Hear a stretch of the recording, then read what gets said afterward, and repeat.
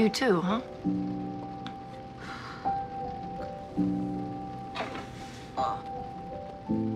You know, on days like this, Alex would be the one who would make me laugh. Dark gallows humor, but he made me laugh. My first day of residency, when the chief gave us that speech, you know, the 7 years you spend here, I stood in that room dreaming of being the last one left of my class, of being the kind of surgeon that I have become, of winning. Then one by one,